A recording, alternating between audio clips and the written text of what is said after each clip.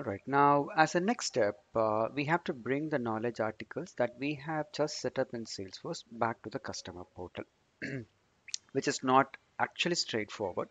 So what we will do now is we will try to enable topics feature. So uh, yeah. So when we created knowledge articles, we organized all the knowledge articles by data categories, isn't it? So whenever I create a knowledge articles, I use this category, right, to organize the knowledge articles, isn't it? And right now, this does not mean that I can immediately access the knowledge articles back in the customer portal. So it's a two-step process. So once a knowledge article is created and it is categorized, right, we have to enable topics back in the Salesforce org, and then we have to map the data categories and topics so that we can able to bring the relevant knowledge articles back to the customer portal. So the Experience Cloud portal understands or organizes the knowledge using topics, whereas when a knowledge is created in Salesforce, it is organized using data categories. So that's the reason we are going to map the data categories and topics so that through this mapping, we can able to bring the relevant knowledge articles back to the experience portal. So we will just see how we can able to manage data categories and topics. Thereby, we will bring the knowledge articles to display in the portal. Yeah, and then we'll also configure the featured topics and navigation topics. So what do I mean by featured topics and navigation topics are this? So what you see as a tile on the home page. So this is called featured topics, something that the user can come and then readily click and then look at the relevant FAQs, etc. So this is what you call featured topics in Experience Cloud, which is what we are going to configure. And then navigation topics, it talks about this. So how do I bring uh, a menu in the navigation bar, so that will list me all the relevant topics, and when I click it will list me all the relevant articles. Looks like there are 4 articles under bookings category, right, or topics. So this is what we mean by navigational topics. Let's see how we can configure that. So we'll go back to the sites first, Salesforce first, and then search for topics. So let's first enable that. So go to topics for objects. So right now this is enabled. So in case if you don't see this option topic for objects, what you will just see is settings, okay, under topics when you search for. So you have to first enable that. There will be a checkbox, just enable that, and then you will see an option called topics for objects. Yeah. So go to topics for objects and then look for topics. Look for no look for knowledge.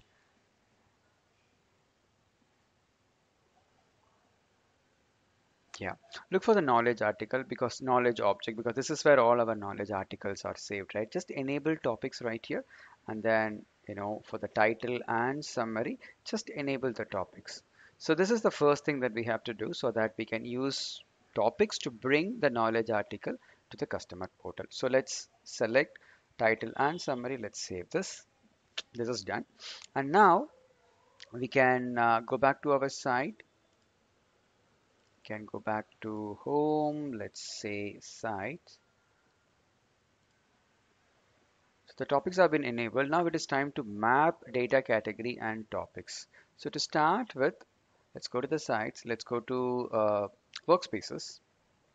And if you recollect, workspaces, right? It's one of the pillars, right? That in Experience Cloud. So this is where you can able to do a lot of things. One feature that we're going to use from the workspaces is the content management, because we are just going to bring content to our customer portal, isn't it? So let's click on content management, and right under topics tab you will just see multiple options. So we'll talk about this. We will anyways configure these two. We'll start with this topic management, and right here we will create topics that we wanted to show in the customer portal. So in our case we do have different topics, isn't it? We have bookings, check-in, checkout policies, customer services, policies, etc. So I'm going to create topics for each tile basically. Okay, so we'll go back here. Let's click on new, and let's say the name of the topic is bookings, and we'll just enable for content. Just save, and let's add one more. Check in slash check out policies. For content, save. Let's click on new. Let's say discount is another topic that I want to show in the customer portal. Discount is one. Or else we have customer services and invoices, right? Let's do that. Customer services, and we have invoices for content. And let's get the last topic, so which is policies. Yeah. So that's it. Now we created multiple topics, right? Now it is time to map topics and data categories, for which let's go to the automatic topic assignment, and let's ensure that this is enabled. Yeah, and yeah, we'll go to automatic topic assignment, and right here you can see the data categories that we had set up in the back in the Salesforce right? You will just see the data categories, right? And this is where we map these three data categories as against the topic. Okay, so let's first select this data category, customer services and bookings, and we have two subcategories, right? Data categories. So let's choose customer services, and this is where you can able to map. So remember the topics that we created. So one of the topic is customer services, right? Let's use that. Save. So I'll say add about topics automatically. Perfect. So customer services is fine. I don't think I need to give a space. That is fine. So we can add as many topics as we want. So for now, let me just go with this customer services. Let's save this. Okay, and let's choose the next category, bookings. Let me add bookings as the next one. Yeah, done. So it's a tab, and now let's save this. Good. I'm going to repeat the same for other categories as well. Invoices and discounts. I do see invoice as a subcategory. Use this one for invoices.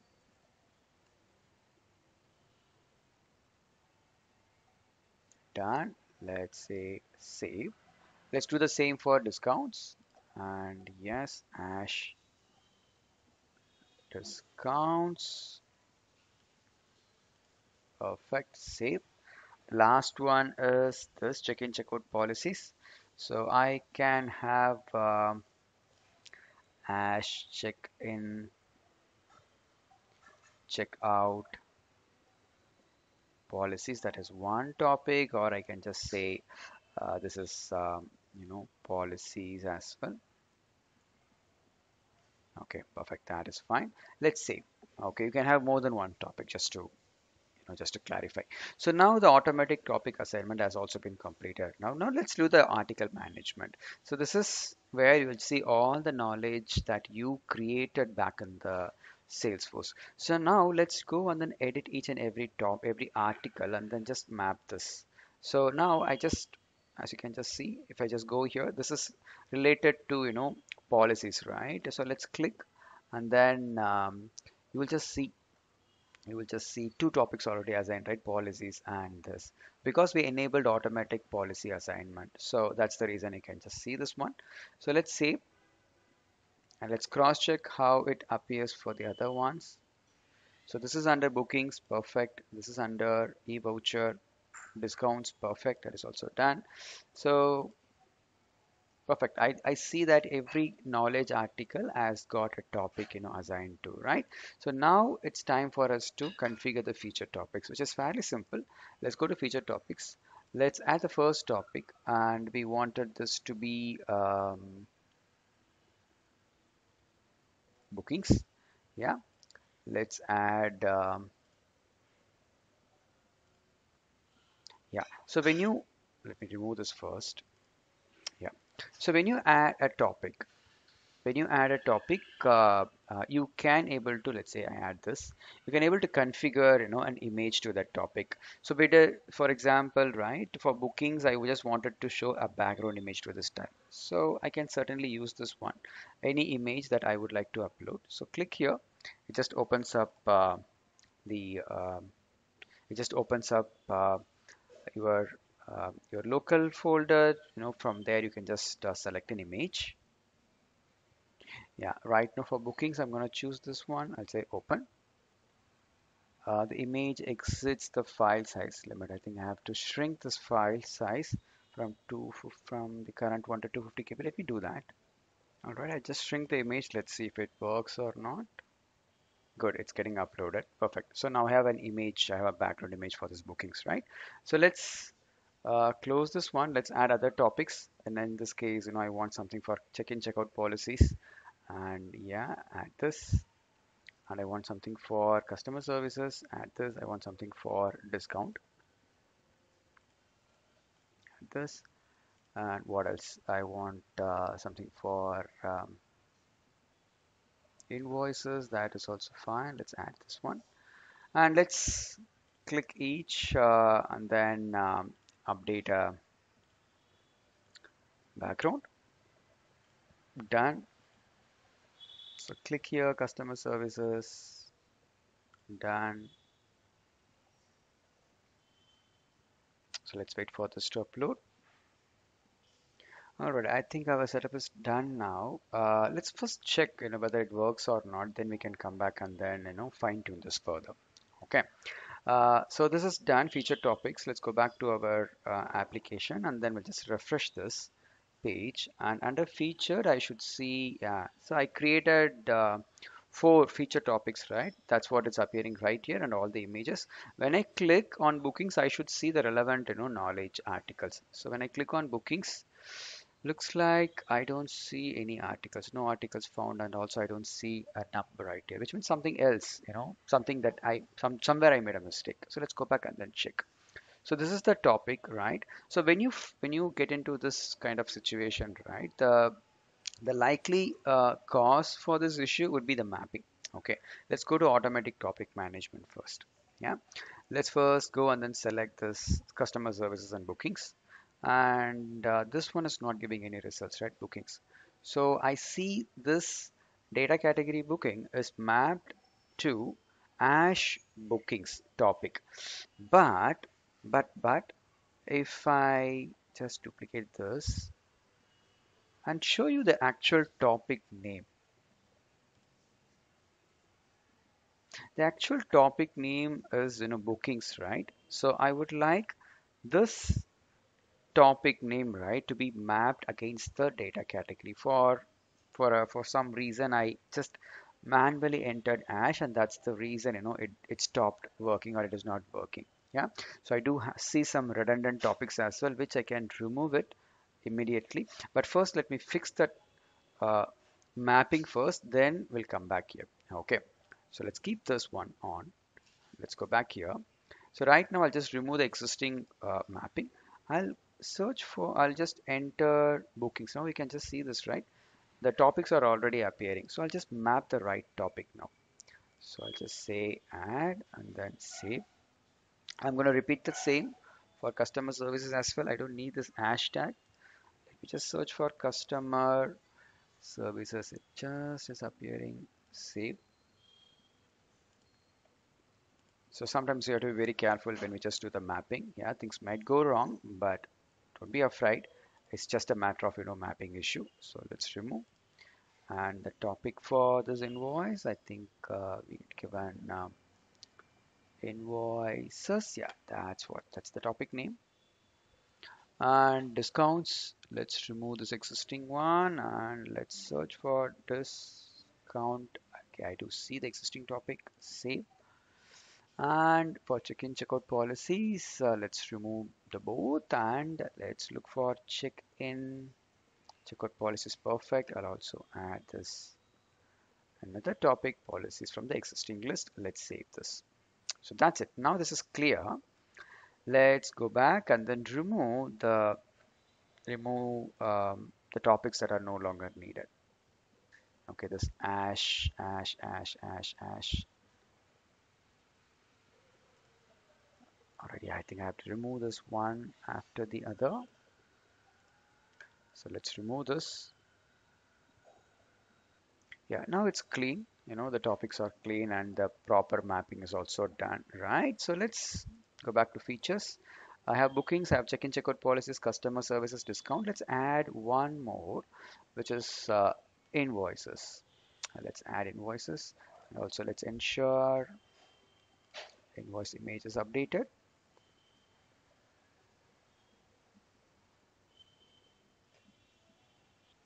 Perfect. Let's close this. Let's add another one, policies. Add. And let's click and then update policies image as well. If this is done, it's time for us to save everything.